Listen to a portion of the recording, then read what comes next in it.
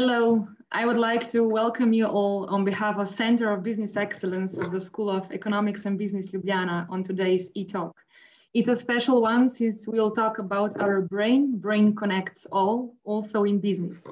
If you can understand the process of your own brain and how sensority, information, emotions, and thoughts impact you and your behaviors, then you can begin to realize how it may impact the brain of others, our employees, our business partners, our clients.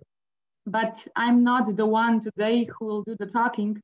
Let me introduce to you our guests who are all passionate about neuroscience and of course about the brain. Hi, everybody. Hi. Aljoša Valentinčič, professor of accounting and finance and also researching the field of neuro in finance. Nikolaos Dimitriadis, head of Neuro Consulting Services at Optimal HR Group, and mostly researching and lecturing about neuromarketing and neuro leadership. And Žiga Vižintin, advisor to the management board and CMO at Pokojninska, družba, passionate about neuro in sales. And before we continue, I'm of course inviting all of you, our guests who are with us today, to write down your thoughts and questions in the comments directly on YouTube channel, and our guests will try to answer them in the next hour. So now I'm passing the word to the three of you. What does neuroscience mean to each of you in the context of business and in finance, leadership, marketing, and so on? Maybe Aljoša to start. Okay, hello everybody, thank you for joining. I got into this field about 10 years ago. I was listening to a presentation about how monkeys perceive rewards in terms of food and water. And the thing that shocked me was that the process of how do they feel about the food and the water was actually the same as one of the most complex constructs we have in human history, the standard in accounting for recognition of revenue. So the standard appeared to be a direct transcription of biological processes that were hidden behind monkeys consuming food and water. And this is where I started to pay attention. So after that, the field expanded massively rapidly, and all of a sudden we were questioning things like, do people that are in a bad mood actually trade differently on the stock exchange compared to people who are in a good mood? We also noticed that people who have hormonal differences among themselves also trade differently. And the list went on and on and on. And then I started to think, how does this affect my work? And obviously, most of the days, at one point or the other, I will pull out the capital asset pricing model or the Farmer French 3 or 5 factor model, and I will have to apply it. However, the inputs that are in there make no sense at the human level right now. And so this chain of events continued, and right now I can see at least 15 different directions into which I should be going probably in terms of the brain, because they all affect the numbers that we then deal in the real world in corporate finance, in accounting and financial statement analysis, be it the discount rate, be it the pricing, be it analyst forecast, and so on and so on. So the list is massive, and hopefully we'll discuss a little bit about this later on. If we slowly continue, if we continue with numbers and then slowly come to people, maybe Žiga, you're somehow in between. So finance, sales, and marketing. How is in your field, in your everyday business with neuro? Well, maybe to start, how did I come across this field? I could say I sort of stumbled upon it. Basically, I'm almost now 10 years in this pension fund business, and I'm in charge basically of marketing and sales for our fund. And my two jobs are to make all existing clients as happy as possible and have them the best services as possible, and to get new clients. So when I was thinking, why don't people, and you know, if you don't know already, people don't save for retirement. They just don't on their own. So I consider myself quite a logical guy, quite a savings inclined guy. And I was wondering, why don't others save the same as I do? The government provides tax incentives, If you ask people on the street, everybody will say it's wise to save for retirement. Everybody should. And then you ask them, do you save? And they say, no, it's so far away. I rather buy new shoes, whatever. So, when I was looking for answers, how to be more successful in my job, how to fulfill our goals, I started reading books. I think this is the best way to find answers. And I stumbled upon books from behavioral economics and neuroeconomics. And suddenly when I read a few, everything became clear and I became hooked to this ever since. So it became sort of my hobby and my work. So I'm really lucky now, basically, that I get to do things I really enjoy. I read the same books at work as I read at home in bed. So it's as Aljoša said, the field is going crazy in the last few years. There are applications from various fields, various aspects. And now we also, the people who work in this field, we can focus only on one thing. I decided to focus on human behavior related to saving. Aljoša focuses on capital market. Nikolaos focuses on something else. So now when you read the literature, it's a lot of things focused in different areas. And it's really cool to see how this field is expanding. And I think we can each bring to this expansion something from our own fields, experiment, publish something, share in talks like this, and also get other people excited in this field. So basically, it provided the answers to what I was looking for, how to be more successful in my daily job. This is how I came to this field. And maybe which book would you recommend for a starter? There's so many books. I think classics from behavioral economics, you can read Thaler, Shlomo Benazzi, Dan Ariely, just some easy books to get you into the field. And then I think each one needs to know basically what is your field and what is connected. I would really avoid the classics books that are just, bias this, bias that.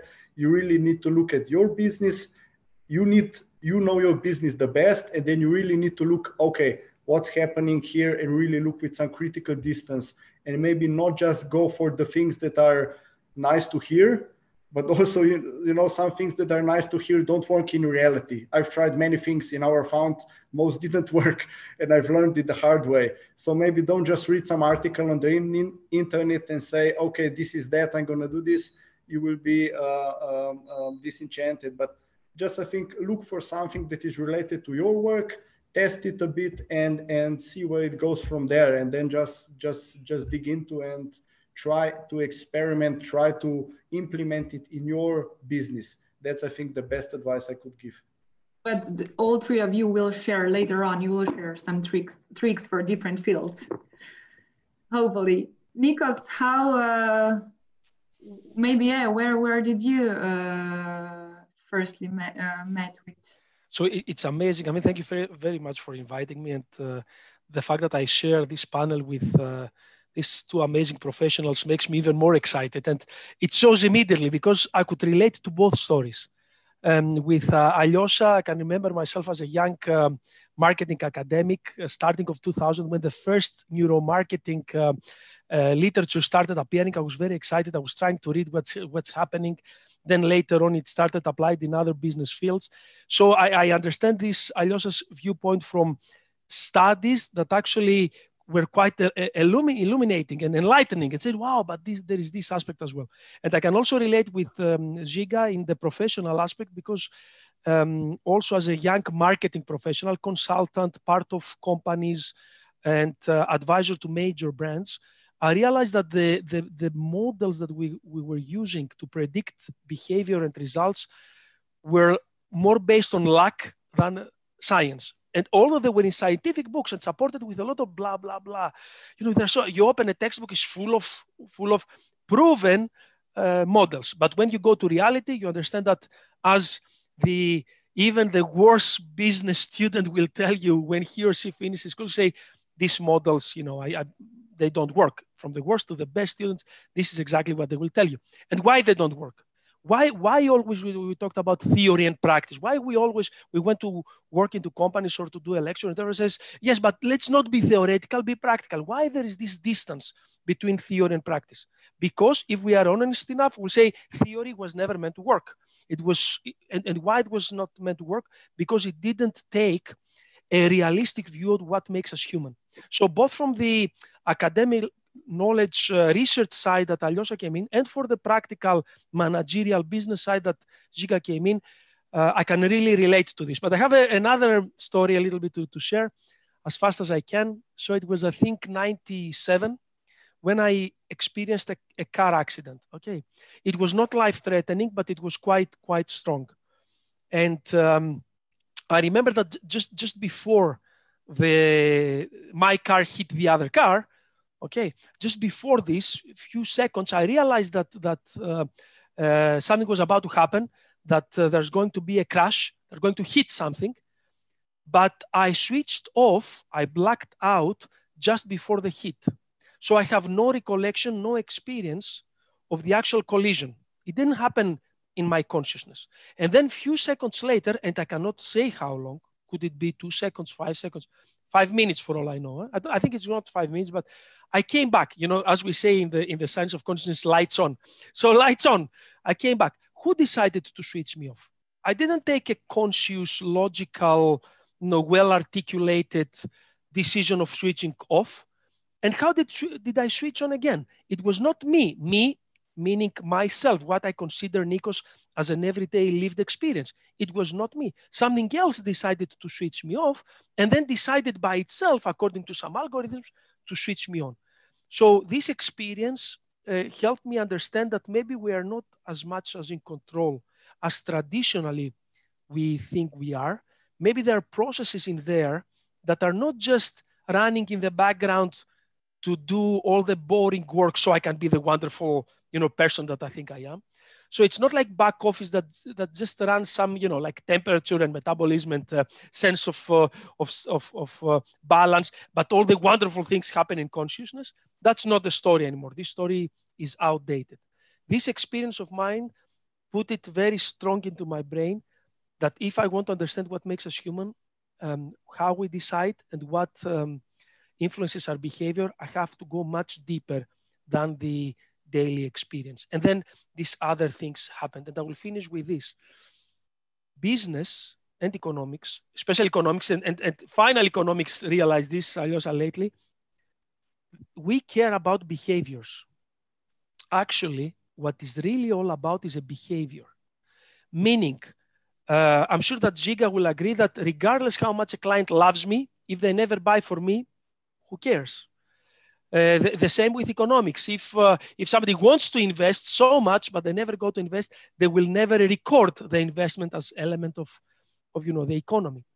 The same with leadership and HR. I might feel that my employees embody the values and the culture of the company in their own DNA, but their behavior is flat. So who cares? All of the things that I mentioned are important as far as they influence a behavior. And I think neuroscience and behavioral sciences, which are not exactly the same, but they're related, they helped us refocus to feelings and ideas and attitudes and opinions to what we actually do every day. And I think this is the good news for, I think, all the three perspectives, that finally we focus in what matters. And in order to find what matters, we have to go to the brain. But then what affects this decision of buying, not buying, investing, not investing? And you described this situation about a car accident, and okay, it's an extreme situation. Probably then this switch off related to some emotions, or I don't know, fear. And if we are now speaking about emotions, how emotions can impact the decision about something. I don't know, Aljoša, you talked the last time, you talked about fear versus trust, of course, important in capital markets. Yes, so there's many of emotions that we could discuss, but one of that is fundamental, I think, is the person has to be an optimist in order to invest something. Otherwise, if they weren't optimistic, if they weren't expecting positive outcomes in the future, say from their investment, they would probably consume the amount of money they earn today for goods that they will consume today, and that's it. If we want them to stop consuming and start investing, then they have to be optimistic. They have to expect that in the future it's going to be better. And so the fundamental trait, I think, is optimism that affects all of the other experiences. Of course, on the other hand, we also have things like fear. We could have seen probably the best case in the last 10 years or so was when the first wave of COVID-19 hit. Then all of a sudden, it was kind of almost obvious. People experienced fear because they felt in danger, and they felt the danger was immediate. And one of the ways in which this showed up was on the VIX index, the implied volatility index on the options market, that jumped as high as when the financial crisis hit 10, 15 years ago. Yeah. So these are the two. And then we have all the other feelings as well, emotions, even personality traits affect us. For example, in investing, one of the traits that is actually turns out to be quite important is the sensation seeking, impulsive sensation seeking. This is the same kind of guys that would ski down the heli ski, or went up the mountain or jumped with a parachute and so on. So these are the guys that will then also be prepared to take on more risk. And for that, again, we turn the circle back in and get to the optimistic trait. Yes, you wouldn't jump off a plane if you weren't optimistic that the parachute is going to open and you'd land. Žiga, how are you facing with emotions and then, I don't know, sales impact and so on? Well, first, we see what Aljoša mentioned in behavior of people who saved in our fund. We have around 50,000 people who save with us. And this year, as Aljoša mentioned, volatility was very high in capital markets. Also, our equity fund went up. Now it's again up before March, but in March, it went really down.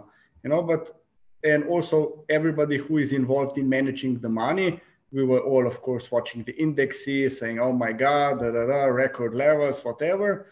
But you know what's the most interesting thing? That our savers, they didn't panic, because majority of our savers, we are specific, because companies pay for majority of people who are saving for retirement in Slovenia. And they actually, most people do not monitor their saving accounts every month. So basically, they never felt this volatility. We were feeling it who were managing their money, but they, majority-wise, they didn't know their money dropped, 10%, 15%. So it was really amazing to see. But we expected this, that basically we had no panic from our savers. But we also countered that because we increased our communication with them. We increased how we contacted them. We were saying to them, volatility is normal, you are saving for the long term, and basically gave them more frequent, precise information to calm them down, to counter this, what could be a panic. But let's say on our case, most panic would be felt by the people who are actually doing the investing than individual members. So it was really interesting to see this play out. And basically last month, there were again record highs, and everybody is now in positive. And we will send to them on January their monthly annual statements.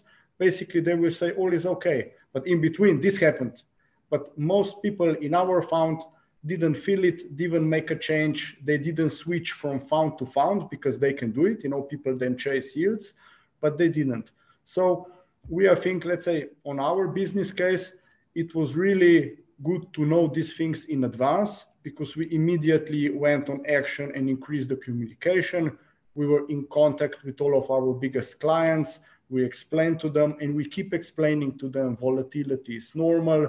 You are investing for 40 years ahead, so don't worry about monthly ups and downs. So you as a business can counter these things that could trigger panic with people, and they would make them do the wrong decisions.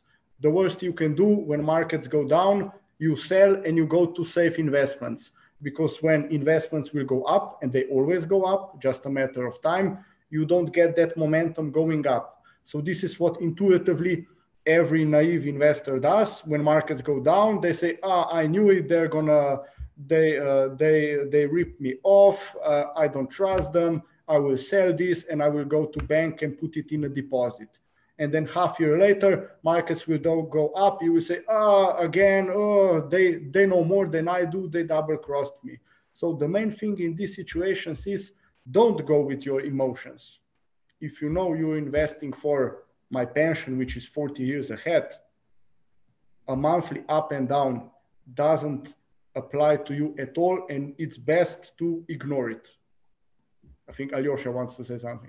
So let me just clarify. Yeah, the reason we are here, one of the reasons we are here today is what Žiga was now explaining.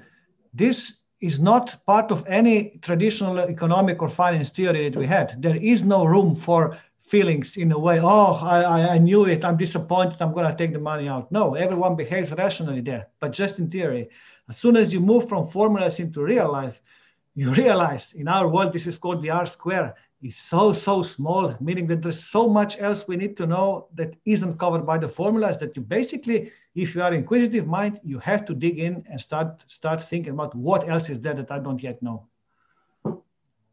We have one question from the audience, probably for Žiga and Aljoša. Does media play a big role when we talk about the fear, because you were talking about the fear, and it feels like we get even more scared when we are constantly exposed to negative news? So media infects fear, and we can see the impact in, I don't know, capital markets or sales and investing and so on. So the term media is very broad. It applies to all the communications that the companies themselves issue, down to the tweets that people send around. And so it now depends on what exactly would this specification be. However, what we do know is that media does play a very big role. For example, in the case of tweets, this is an obvious source that where people study how the media affects the stock markets. We know that if there is lots of positive feelings about a company, the share price of the company will go up. If there's lots of negative expressions in that, the company share will go down. But it's broader. Because if companies communicate in positive terms, this is associated with share price increases. If companies discuss their results in ambiguous terms, in terms that don't convey the exact meaning, then the share price will go down. And these effects appear to be small, but they appear also to be important and systematic. So yes, media does affect what we do quite a lot. This is the general. We can go into detail really later. Would you like also to comment fake news, or we should leave that out for today? Well, fake news. What fake news does, it depends on the specificity, but it has the power to affect things negatively as well. The point is, if they appear credible, then the capital markets might take it as a sign of, at the very least, insecurity, and that means effectively that they increase the discount rate, and that increased discount rate would lead to lower prices in general. Only one more question, because I know that once you were researching the correlation among tweets and capital markets. What was the outcome? The outcomes in terms of tweets are about 1 to 2% of abnormal earnings. So if the share price would go up by 10% on its own because the company is doing well, and there were lots of tweets that were positive about the company, the share price will go up by 11%. And so a 1 percentage point difference in capital markets means a huge amount of money. Žiga will probably be able to tell us how much exactly, but it's billions and billions that flow away in just 1 percentage point difference on returns. Yeah. So this is the scale of the effect. It appears relatively small, but because it's multiplied across so many periods and across so much value, then the economic effects are actually quite big. Let's move to people a little bit. Nikos, what happened now in our behavioral and what was important for, of course, leadership decisions and so on? What caused the last crisis or the last situation? So before I go to this, a little bit on emotions, because I think there is a very, unfortunately, talking about emotions is extremely challenging because we use this term every day, but for neuroscience, it means something else. So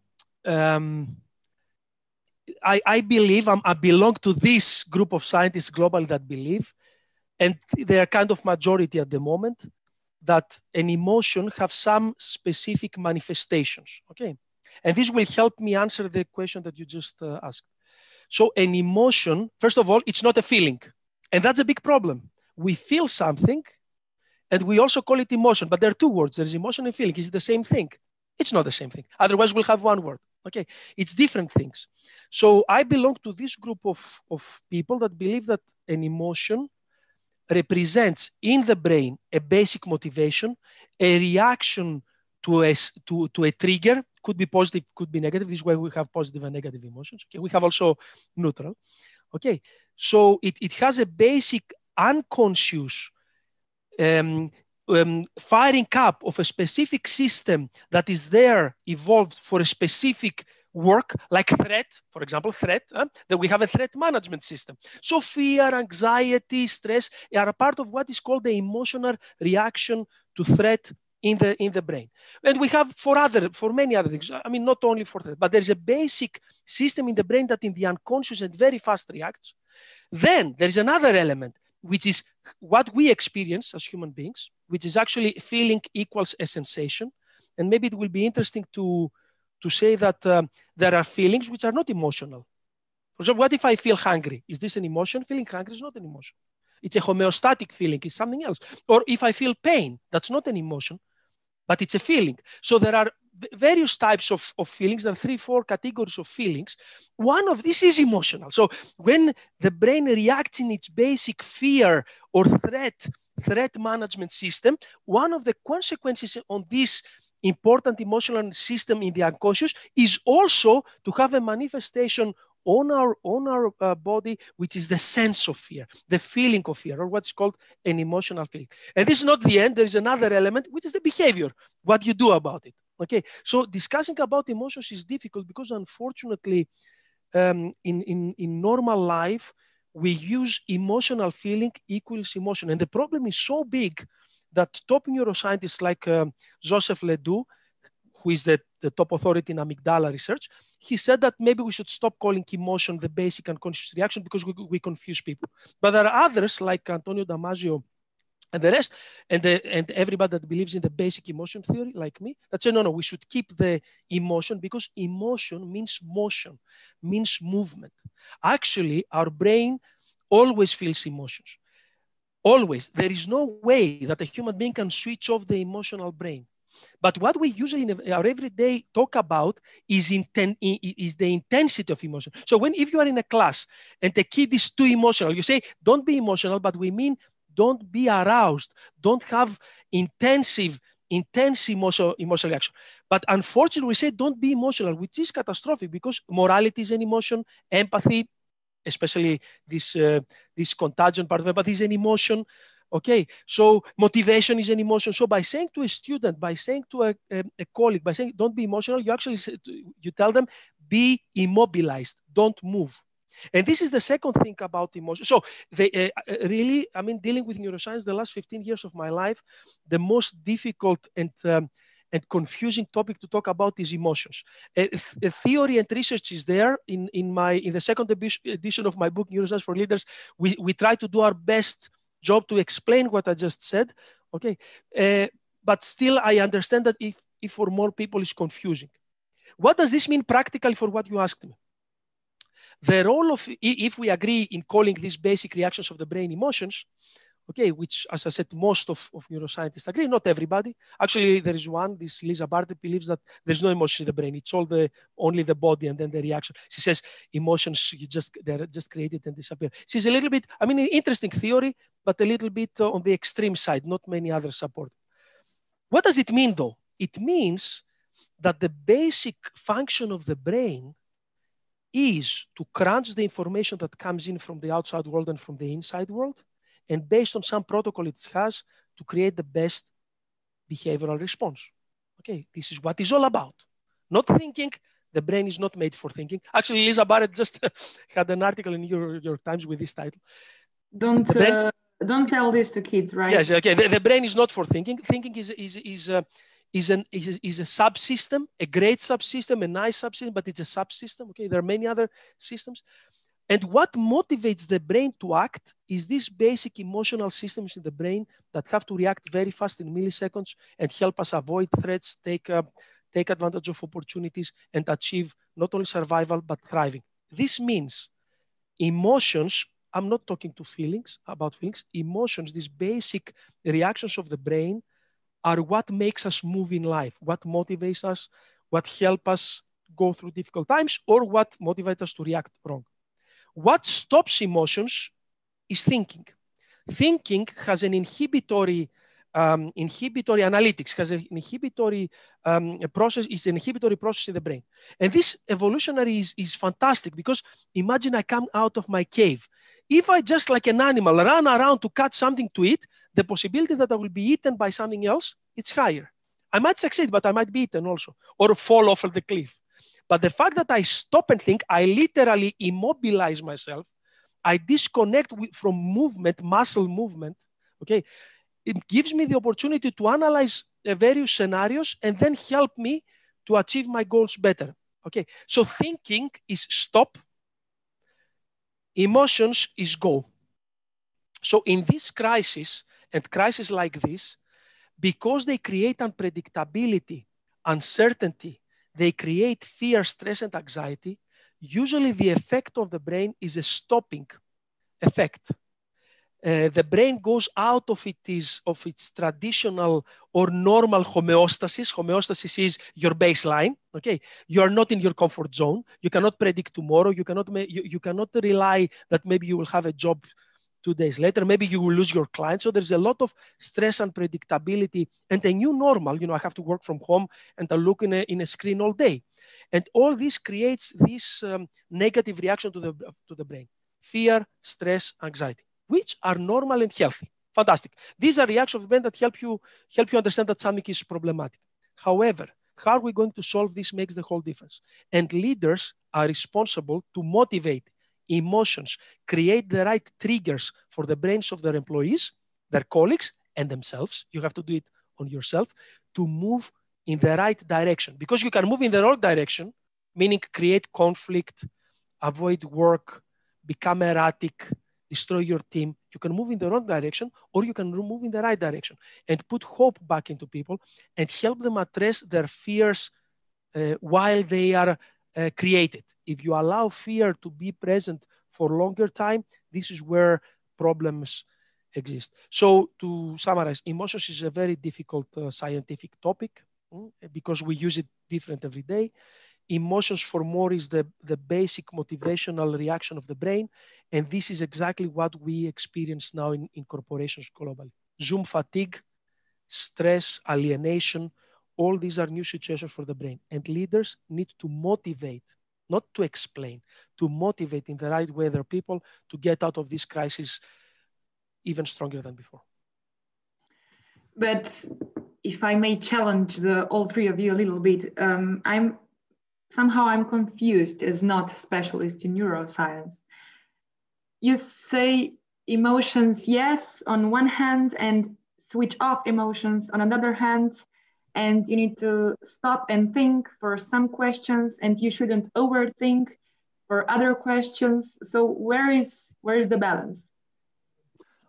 One of the things that Nikolaos mentioned, and I'm not sure whether we were going to pick this point up or not, was the issue of morality. It seems a trivial question in everyday life, in the business life, but it's actually one of the most important things nowadays, because if you think of the autonomous cars, we have the technology, but the car will drive by itself, and it will also have to decide in difficult situations. And so unless we understand the process through which we are going right now in our brain, we won't be able to reap the benefits of the technology that's coming out. And so I see it quite clearly that we need to go into this understanding deeper than we are right now.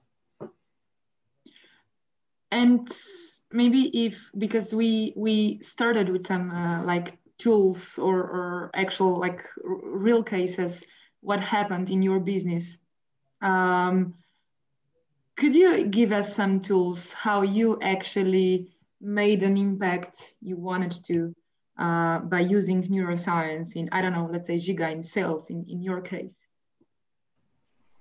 I think I would just tie to what Nikos nicely pointed out, and I think explained fantastically how you go from emotions to fear to action. And I think also what you can do in your business, let's say what we do in ours regarding investments, you need to stop and you need to think. When emotions flood over you, and they do, and it's healthy and it's the only normal. If you don't have them, you belong somewhere else, not in the office. There are also people in the offices like that, but for sure not a healthy working place. You need to stop, breathe, maybe take a few days breather, calm down. In our case, look at the numbers. We immediately in March, when the epidemic went, you go study, how do epidemics go? What's this? Don't be afraid of it. Start to rationally understand it, really think it in long sessions, talk with others so you get other views. Don't just, lock yourself in your view and in your panic. Calm down and then make a plan of your actions. And if possible, make a plan for what you will do in the future. Let's say we know markets will drop considerably, and we say, okay, when they will go past a certain number, we will start buying, because that's where you make money. I did it of myself. And then when the tough moment comes and you actually have to pay your own money or a lot of the company's money, which is really hard, then you need to say, because you get fear again, you say, oh, what if I'm wrong? I should do this. I know this. I said this a week ago, but it's tough. It's easier to do nothing. It's safer. You still need to stick to your plan. You say, we're going to do it. We're investing. And then it's so hard when you do it, because it needs some times that your decision will become true. Markets will turn again. You need to last through this whole time period, and then they go up. But in the meantime, you're going to get a lot of aggravation from a lot of people. Why did you do this? It would be easier to wait. So I think it's really what Nico said. In times of panic, you need to calm yourself down, start thinking, because that's why we have our brain. Not being a caveman running around. Think, apply it to your situation. And I think when Nikos was describing it, I remembered college years. You for sure sometimes end in a bar in a certain situation with some overheated people. Doesn't matter how fun-loving you are, you have people like that. And if you don't stop and think, you can end up in a fight. If you stop and think, calm yourself down, you say, okay, we had enough for tonight. Have a good evening. I'm going to go. Things can go the other way. So I think really what Nikos pointed out was fantastic. Thinking to calm down, and you need to do it in business. We see it in business. There's very little of thinking going on. I have to say it. There's a lot of emotional decision being done on the highest of levels, and there's really not a lot of thinking. And most of the time you are alone, and it feels really strange. So this gut feeling, or how we call it sometimes, you don't believe in that? Don't do it. Before, have a think about it, rational thinking, and it needs to be backed up by numbers, by facts, and don't. Otherwise, you buy a ton of toilet paper in the panic, and you feel perfectly safe. And that's your gut feeling telling me. When I went to the store and I saw there's no food there, I wanted to buy everything, and I did a lot of it. Then I said home, okay, calm down, man. This is going too far, The next day I was okay. But when I was in the store and I saw in March, nothing on the shelves, I went at 6 p.m. in the store It was nothing there. I said, call my wife, hey, go to a store, buy some chicken and toilet paper, you know? And that was the wrong reaction. Of course, if there's fire in the building, you run out. But in business situations, we have a thing, as Nico said. So maybe, because it's fantastic what Žiga said, a little bit to help answer your question as much as I can. So what is this interplay between stopping and starting? That's the thing. And one of my favorite neuroscientists, John Barge, has a whole book about that. And I think he offers the best model, which is the following. I will simplify, but I think it will help us a lot. It helped me a lot in life, and it represents most of what now Žiga just said. Because our intuition, and there is a lot of discussion about this bias, and our intuition can go wrong. Of course, mostly it goes right, otherwise we wouldn't have it. Why do we have intuitions? Because evolutionary, they are found to be correct most of the times, not all the time. But sometimes they go wrong, and sometimes they go horribly wrong. Okay, so what is the best way to deal with this stop-start mechanism? And he says something fantastic. He says, when you are faced with a situation, in order to make sure you do not choose something which would be catastrophic for you, use the stop and think to take the available options from 15 to 3. I'll give you an example. You want to buy a car. There are so many cars in the market. But you might want, through passion and intense emotions, we said emotions are always there, intense emotions, you want to buy a car which is outside of your budget, but a car that you love so much, but it doesn't fit your kids in the back. So in all the options that you have in life, there are obviously, logically, some options that are not good for you. And this is the first, so the first step is when you're faced with options, and when there is time, because sometimes there is no time and you have to react very fast, and their intuition is your best friend. But when there is time, is to stop and say, okay, from all these options, which ones are the unnecessary ones? The ones that logically, if I put the things down, they are not for me. Maybe out of my budget, maybe too short, too small cars, too big, too this, too that. Okay. The remaining consideration said that any of these could be fantastic for you. Stop thinking. Thinking now will not help you more. Probably you will be led to wrong decision. Many studies show this. Many studies show that overthinking leads people more often to wrong decision than to correct decision. So as soon as you use your analytical thinking to make sure that the available options that are left are these that fit your situation, you need then to listen to yourself very well. And there are many ways to listen to yourself.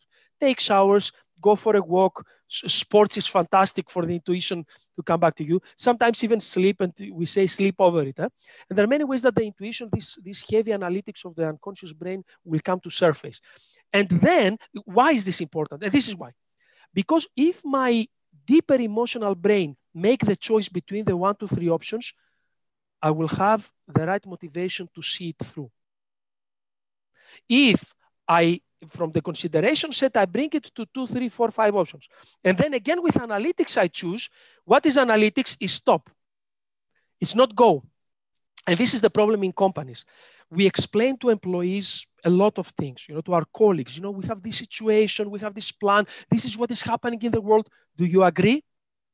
They will say, yes, I agree. Or do you understand? Is there any misunderstanding, any data or fact that we didn't? And somebody might say, yes, I didn't understand. And you explain it again, or you discuss, and the situation is mentally, consciously, and logically clear. And everybody says, fantastic, it's everything clear and logically correct, let's do it. And then you see that things are not going. There's no motivation. Decisions that are made by your consciousness they're not supported by motivation.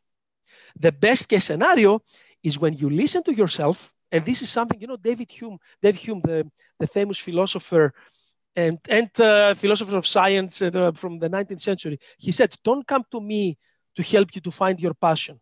This is your stuff. But with logic, I can help you maybe apply it better. And this is the way to think between thinking and emotions, between stop and start. Stop is fantastic not to do some stupidity, but if you don't engage your start, you will not do anything in your life, because motivation, and I'm not talking only about passion, because passion is extreme motivation, but it can be calm motivation. Emotion, the moving part, needs to tell you where to go. And the possibility of doing the right decision based on this, statistically in many studies that have happened, is higher than to overthink it until the end. So this is the advice I give to my students, to my colleagues, to my clients. Use thinking to make sure you don't do something stupid, but if you are happy more or less with some versions, follow your inner self. Maybe we should also answer shortly some of the questions. And now maybe Nikos, you can go with this one since you just started it. Does any one of you meditate for better control over your thoughts and emotions? So now you pick on me because you know that I'm against meditation and mindfulness. Okay? No. So you pick on me. But okay, let's. And I know it's very unpopular what I will say, but all the research that I have seen, and because I'm quite passionate on the topic, I collect a lot of it, shows that indeed these techniques are helpful, but not always, and most of the times not why people believe that they are helpful. Meditation, for example, has been compared with praying when people believe in God, and praying had better results than meditation. Praying for the people that believed. Playing music together can have amazing effects, sometimes better than meditation. When somebody has social anxiety, and there has been comparative tests between people with social anxiety where they tried various techniques, one of it meditation, the other was, other are usually role-playing. There was also some CBT, which is very famous, cognitive behavioral therapy. The one that wins usually is not meditation. Okay, and Richard Davidson, one of the top neuroscientists that deals with mindfulness and meditation, he says he has in his office a list of what meditation can help you with and a big list on what cannot do. Unfortunately, we live in a society which we need a pill to solve everything. And the new pill, it's called the Buddha pill. Okay, the Buddha pill, because these techniques come from the East. So instead of taking Prozac, you take the Buddha pill, which is meditate, and everything will go away. It's not like that. It's not like that. Actually, two things, and Aljoša, you want to take. First of all, there is a lot of discussion now in research, and I'm not talking about the research for people that are in love with Nepal. This is a little bit okay. You can see it, but see the other. And there is a fantastic study, Aljoša, with about the self-driving cars, yes, and the moral question, which is fantastic, but which includes also Tibetan monks. But what I was trying to say is that first, meditation comes from a philosophical tradition, if not religious, that had very specific starting points. And the starting point of most of these Eastern philosophies is the deconstruction of the ego. Okay, this is the center of these philosophies. And this is extremely dangerous because the ego, and again, please, when I say ego, I don't mean egoist, extreme selfishness. I use it into the psychoanalytic way, the Freudian one, where ego is the sense of self. A healthy sense of self is extremely important for a healthy brain and a healthy mind and a healthy press. So there is actually the recommendation that if you want to engage in these techniques, it's very important to do it under supervision and not the Buddha pill. You do it at home alone. The second thing is that I'm very positive for people to use what works for them. Yeah, exactly. Yes. Did you have a problem and meditation solve it? I'm with you fully. Bravo. I support you. Do it all your life. Okay. And this is the first wave of research that I mentioned. Maybe somebody puts the headphones and blasts death metal for all night and he or she feels fantastic. Maybe somebody, does meditation. Maybe somebody is exercising. Maybe somebody is going in a lake and looking at the lake and listening to nature. So, and this is actually the conclusion of all this is that indeed it is very beneficial for the mind to have these reflective, deeper experiences. If you achieve it through meditation, if you achieve it through dancing in the club, not now, hopefully soon again. If you achieve it in any different way, fantastic. Please do it. I'm with you. Aljoša, you wanted to add something? Yes, wanted to pick up on the things Nikolaos was saying. He said two important things that I agree completely with. One is that it has to be individual. So not all the things work for everybody, for sure. I don't meditate. That would make me nervous. But I have other means to make myself feel better. One of the things in normal times I would do is I will go to swim. And another that I found basically recently was I started to learn how to play piano now at this age. And it's one. What about cooking? I see your pictures on Facebook. I also cook. I also want to mention cooking. But the more absorbative one is the absorbing one is learning to play piano. It resets the mind completely. Maybe, Žiga, we can also answer the question from John. You said that you will comment it. So about savings, how apply to behavioral finance, and how it's connected to age cohorts. Yeah, I think here most what the industry can do is basically to design products that help people avoid those emotional pitfalls that they might fall themselves into. So let's say we have funds where you are transferred according to your age from more dynamic funds to more conservative, because when you are starting to draw down your savings, you're supposed to be saving more conservatively, more savingsly. So basically we have these life cycle funds that do all of the switching between funds on their own. So they don't need any input from you, the saver, because a normal member of a pension plan is no specialist in capital markets. Even specialists in capital markets make mistakes, emotional mistakes. So it's better that you go on a predetermined path and you know, okay, I start, when will be 40, I will be transferred to a medium fund. When will be 50, I will go to a conservative fund. And in times of panic like this, you just say, okay, I don't need to do anything. The fund is doing already on its own according to a predetermined path. And you need to think about it when you enter such a fund. As Nico said, you need to come down, enter it, and I say, okay, I believe this path is right. I'm going to choose it, and then just leave it. When moment of panic grabs you, just again, stop, think about it, and say, okay, I've got it covered. I don't need to do anything on myself, and you can relax. So basically, as let's say in investment management, a lot can be done with products that take away stress from individual members. So the only time they need to spend is when they decide on a certain product, and then the product can basically take care on its own, not to let people, you know, have all the worries. So I think this is an extra added value of, let's say, also new smart companies, that basically they can take away some cognitive load from people and save them from themselves. And you can apply this in various fields. Let's say investment management is one of them, when you can make big errors if you follow your intuition most of the time. Also, professional managers are no different about it. We are all human, we all panic. So if we don't have something set predeterminedly, we will also do it wrong. So I think this is one area here which can really save you a lot of money. One thing that surprises me in this line of research that we are doing here is there's one control variable that you always ask, and it's intended to be age. And because the question was related to the age groups. And so normally you would think, oh, okay, as I get older, I will gradually switch over to safer investment because I have less time to live. I will have less time to consume.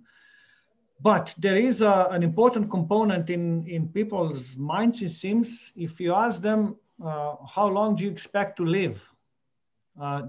Some will say longer, others will say shorter. What's surprising is that once you adjust that for actuarial life expectancy, there will still be an optimistic component in there. And those people who view themselves as, oh, I'll never retire. Oh, I will never stop working. Oh, I will delay my retirement for as long as possible. These are the kind of people that will actually then be prepared to take more risk. And so their life savings switches would then have to be more gradual. So this is one of the elements that I think we need to study more. It's always shaped on the side as a control issue in studies, but actually I think it's an important question on its own. But is this fact or this yeah, oh, I will never retire, or I don't know, is this connected to fear, to ego, to, I don't know. No, people seem to be that they are able to intuitively somehow understand. That's why they don't want to retire. Because they enjoy what they're doing, it seems. And always, or you know, you have a fear of missing out something then, or if you had the fear of missing out something and you constantly live in fear, this would more likely than not cause you to have a shorter life, not a longer life. And so I'm almost, I have no studies on the top of my head right now, but I'm almost sure that if we check this out, those people would have a lower life expectancy compared to the optimist, really. I think a lot of studies point out that we are overly optimistic about our future lives. So most of the people think everything will be okay, our jobs will be okay, our salary will increase, my wife will always love me, kids also for sure. And that's how we go through life, because what Aljoša pointed out, there are various explanations for this, but one that's I think backed up by most neuroscientists now, Nikolaos can correct me, but from what I read is that if you would be a pessimist, if you would worry about your daily life every day, I will go to work, maybe I will have a car accident. If you wouldn't believe everything will be okay, this would be too much stress physically, and it would be bad for you physically. So during our evolution, we're supposed to develop this optimism, over optimistic look at future life, because it enables us to live normal lives. Why would I now study new things, read books, if I will think I will die in 3 years? This would have some claim that this would have such an emotional effect on us that it would just ground us to a halt. And if I'm not mistaken, if you lack this optimism, basically you're suffering, you have a mental illness.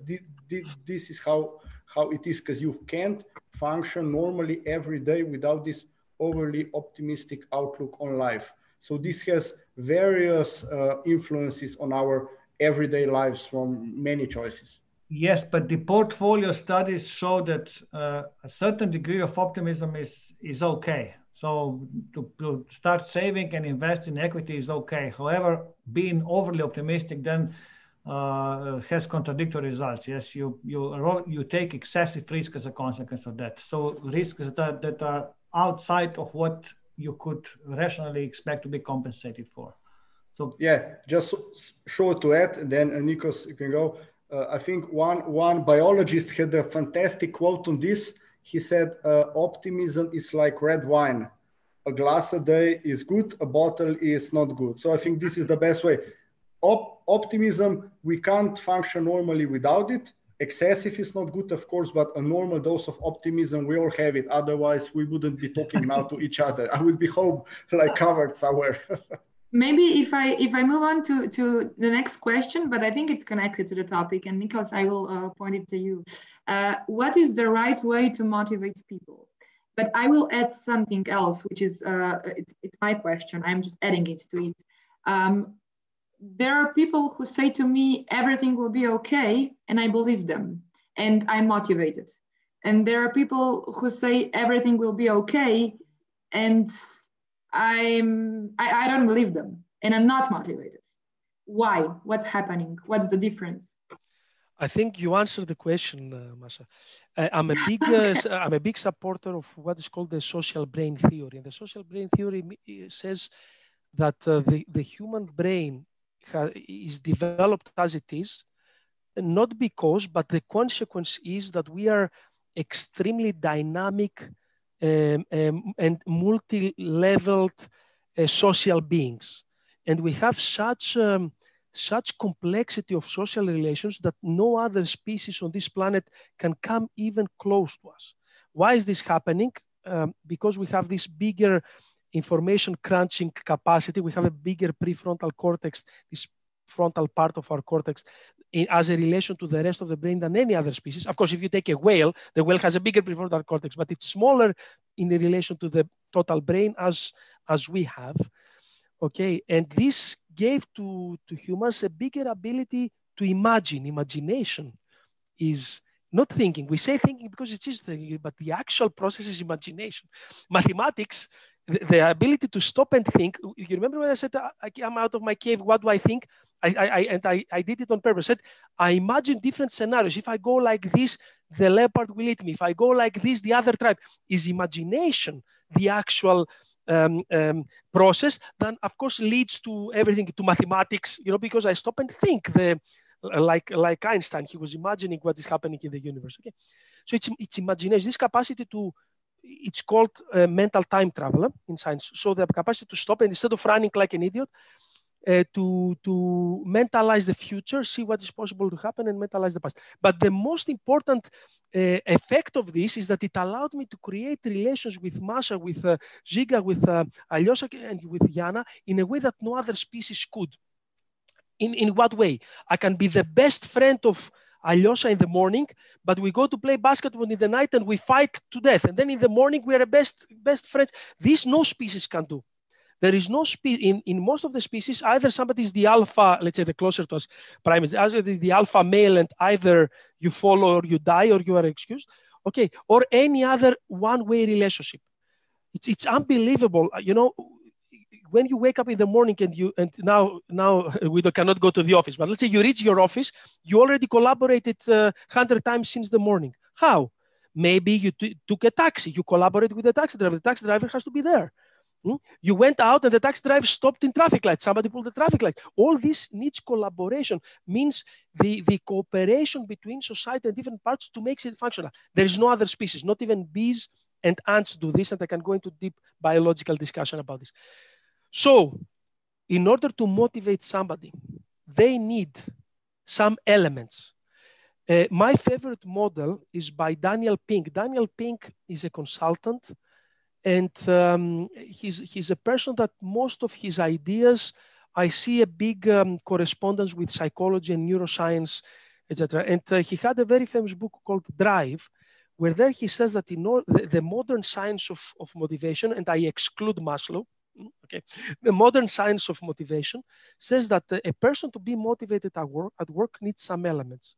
One element is autonomy, so not micromanagement. Do you want to kill somebody's motivation? Micromanage. The brain unconsciously outsources many things to you. Okay, so they cannot feel this full drive. So autonomy. The second one is mastery. Mastery in psychology is the ability to achieve goals and to be better constantly at this. So learning and development. Do I feel that in a specific job, the ecosystem that I live allows me to achieve my goals and to become better at it? Okay. And the third one is purpose. And I think that Simon Sinek, Golden Circle, and blah, blah, all this discussion about purpose is this internal sense of fulfillment that somebody gets from their work. As a leader, if I make sure that I empower my people, that I help them to achieve mastery, and I allow, or I support, or I even provide the purpose to have this more than myself fulfillment in life, these three are powerful. Of course, we can go into details on any of this and many other details that I have in my book concerning specific moods that motivate and moods that do not motivate, etc., etc. But autonomy, mastery, and purpose are three things that science quite agrees on to motivate people. Aljoša, Nikos just mentioned that we are the only species which, and so on. But we are also probably the only species for which you searched this field, that beautiful people perform better. What's about that? It's not that they perform better, it's that we think they perform better. And then they don't. That's the disappointing thing. They don't, okay. So the idea was always, it possibly comes from... Aljoša, is this a dating tip? Yeah, because I just wanted to ask, where are we now, the four of us? So the idea, I think, comes possibly from genetics, because it would seem that people, at least this is what the early discussions were. So don't take me for that these are my views, but it's how the field developed. That more beautiful people have healthier genes, and so they are better able to pass them on. But then obviously the scientists try to quantify this sooner or later, and they obtain different measures of what beauty means. And nowadays you recognize this stuff by, if not nothing else, on your Snapchat accounts and Snapchat filters that mimic your face quite good. And this is the basis now by which we measure how beautiful someone is. Of course, we take more points. The troubling thing is, if more beautiful people delivered a better performance, that would be okay. However, from the studies that exist up to now, it shows that they perform no better than the others. In fact, some of the latest research shows that people who are on the opposite side, so not the most beautiful ones, actually appear to be better motivated, and they perform harder, and at the end, they earn a higher salary compared to the others.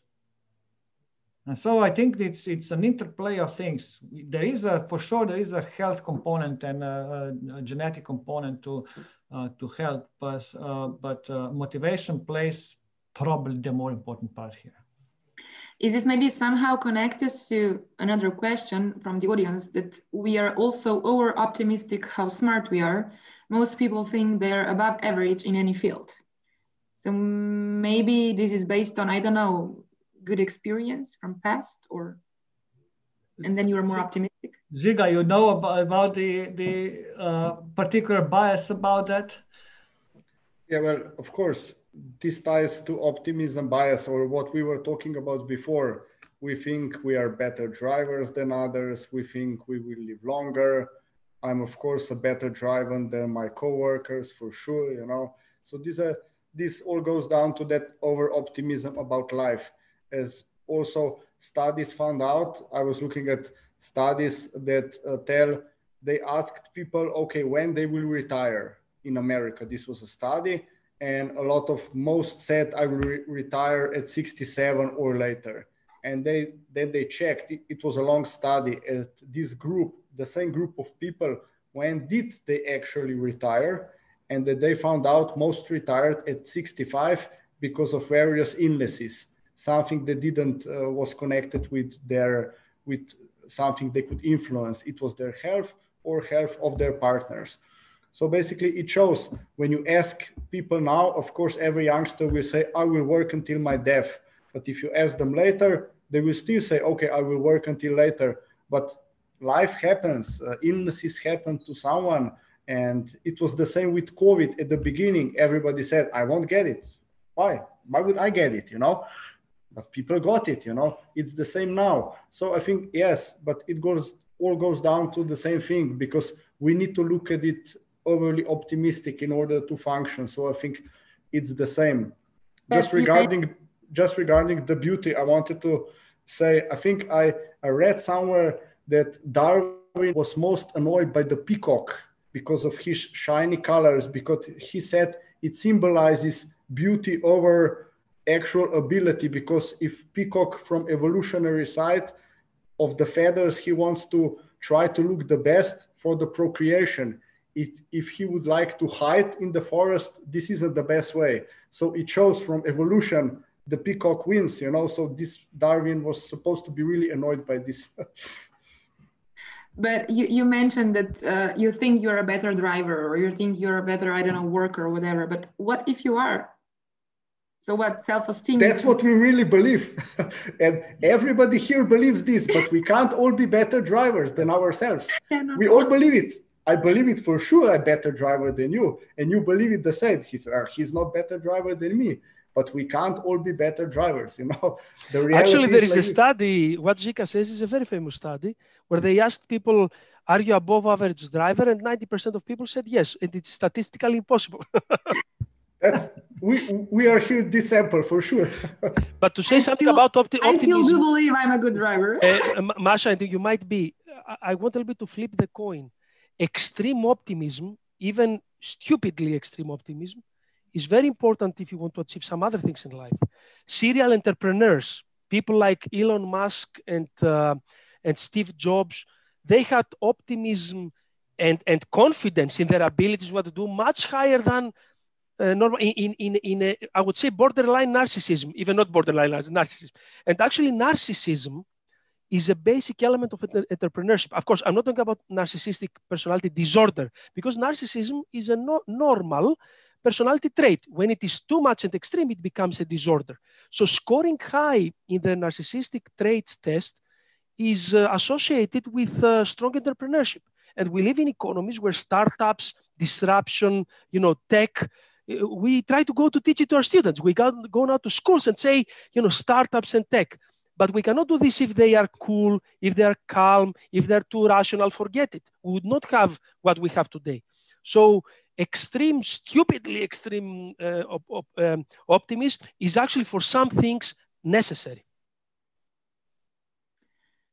Aljoša, otherwise, they would not eat 10 times, hit themselves in the wall, and try again 11. They will not do it. Yeah. Maybe just one technical question or more related to business, and then we need to finish. Unfortunately, we are now a little bit late. Nikos, you once said, don't use the facts and emotions in the same ad. Why not? What happens in my head? I'm so happy you remember this. So there is this is called the Carnegie Mellon experiment, where they tried to see what motivates you more, facts or emotions, feelings in this sense. Okay, and they made this scenario where you need to you participate in a research, irrelevant research. You are invited to go somewhere and answer a questionnaire about cars, about refrigerators, doesn't matter. And in the end, they gave you an envelope with $5 in, and this was accompanied by a letter. Some of them got a factual letter, like please donate some of these $5 you got because 7 million in Africa die, 100 million there die, so many percentage of kids could not. While the other half took a letter which is a personal story. Rocky, I remember, was the name of the child in Africa who she suffers, and please help Rocky. And when they took back the envelopes to see who donated more, twice more donated the more emotional, touchy feeling letter than the rational one, which is kind of expected. But they then said, okay, what if the combination was even stronger? So they did the research again, and they put both letters in, both the logical and the emotional. And when people opened and then donated, they actually donated as little as in the rational one, not as the emotional. So actually, this, and then they did some extra, not to take a long time, they did some extra steps, and they actually found out what I talked about, inhibition. When you make my brain think, biologically speaking, this is demanding energy-wise. Actually, the brain is a big energy management system, and it takes energy from some deeper parts that provide the motivation in order to stop and give room to analysis. Then don't expect motivation. Don't expect participation in volunteering or in charity or in CSR or when you give facts. And if you try to play it clever and say, I know how to trick the brain, I will put the emotions and then the facts. Actually, the facts will kill the emotions and you will stay in the little effect of this. So we need to be extremely careful when we create what we call the message architecture.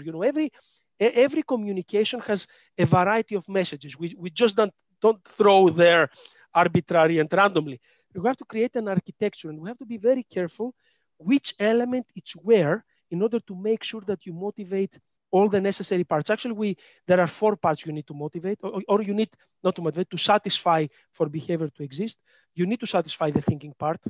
If you don't satisfy the thinking part, analysis paralysis. So you need to satisfy the thinking part to sit aside. This is what you want from logic. Logic to say okay and just stand on the side. Because if logic doesn't stand on the side, I cannot come. The emotional, the basic emotional motivation, you have to make it easy. So the context, the behavior, and what we talked about, the social brain, is the relational part. So cognitive, emotional, behavior, and relational are the 4 elements every communication has to tick to make sure you get the behavior you want. So in one sentence or in one word, in the structure, in the message, emotions, message architecture, yes. Yeah, the emotions on top or on the bottom? So you see, this is why I'm always trying to avoid this kind of specific tips, because then people try, you have to understand and feel the room. You know, empathy. You have to understand the situation. You have to understand. This is now the political answer. You know, no, but it's true. If your clients, and this is why we do neuro research. Okay, I have tested more than 5,700 now brains around the world. You need to understand the state of mind and emotions of your target group and apply the best approach. Usually, I would say, you remember what John Bart said. Usually, I would say, if you start with emotions and then add data, as we mostly do, I think we will kill motivation, because what remains at the end of the message is the logic, is the emotion, which is the stop and think. So if I had to choose, I would do the opposite. Like John Bart said, start with the rational to make sure you take rationality with you, and rationality sits aside for the system to move, and then hit them hard with the emotions. Yesterday, we presented the study, the neuro study. We presented it on CSR messages, because it's very relevant to what you said. And we found out exactly this. Many CSR messages, you know, we care about the environment, etc. They give a lot of data, and especially they finish with the data. And that's not good architecture. I think I will need to invite you again in a month. Maybe tomorrow. Yeah, Aljosha, what you wanted? Yes, I just want to add one thing. This is how I see finance and accounting. We, I think, have to start from the formulas and the models that we have. And so this constrains us, this forces us to use logic and think through what logically can we expect. But then the next step is to realize that there is this empty field that we still need to understand and feel. And it's in here that we fit in terms of behavioral economics, and it's in here that we feel it with neuroscience and so on. So this is my preferred hierarchy of how I think through problems in life. So maybe for the conclusion, for each of you in a sentence or two, what do you think that the neuroscience will bring, or how it will affect your field of work? Žiga? I think it can hugely improve our work, but we need to put enough time on it, and test what Nikos was saying with the messages, with the architecture. So in your case, it means sales? Testing. We also, let's say, we redesign our forms or our web portal where clients monitor their assets, and then they can make choices to increase contributions. We need to test, and we test different versions and then see what Nico said, which message works best. We try to guess the best probable one, but we can be wrong. So we have to test 3 versions, next month test and keep the best one. So we need to test and improve. And also I would really emphasize to share the knowledge.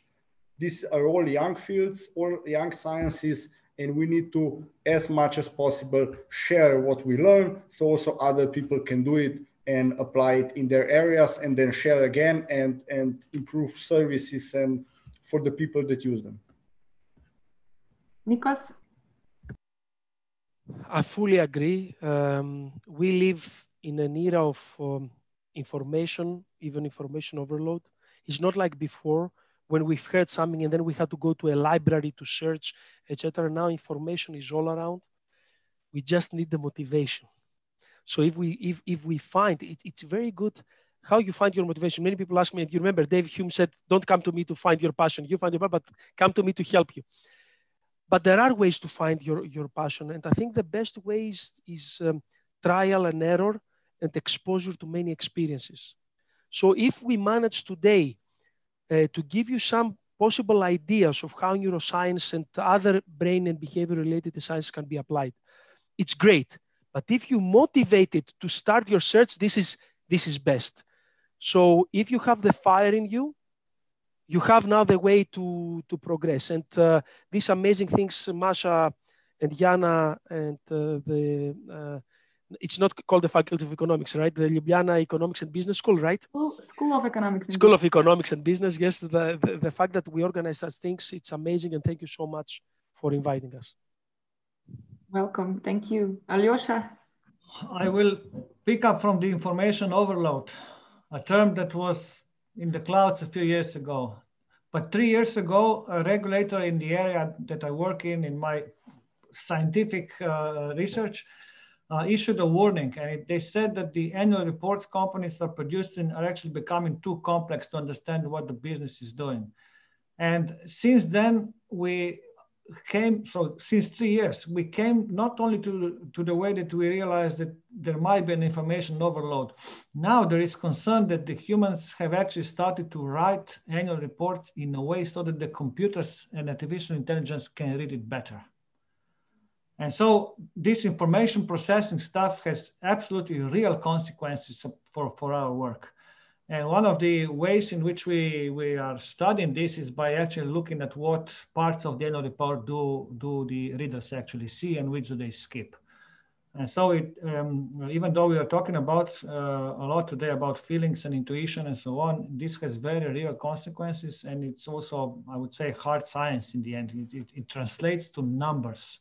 So the information overload, as well as the facial expressions, as well as the feelings that we have, all in the end translate to numbers, all translate into the way we calculate the information in our brain and also in other systems. In the end, for me, it's not just the technical part. I just think it's exciting to understand how people think about economic problems, be it consuming chocolate, be it buying a house, be it driving around with a car, be it jumping off a cliff with a parachute and so on. And I think this is this will move forward the field of economics, really. Thank you. I really hope to see you again in this kind of occasion. And thank you for being with us. Also, thank you to the audience and all you were with us, and to follow us on CPOEF.su. And thank you. Bye-bye.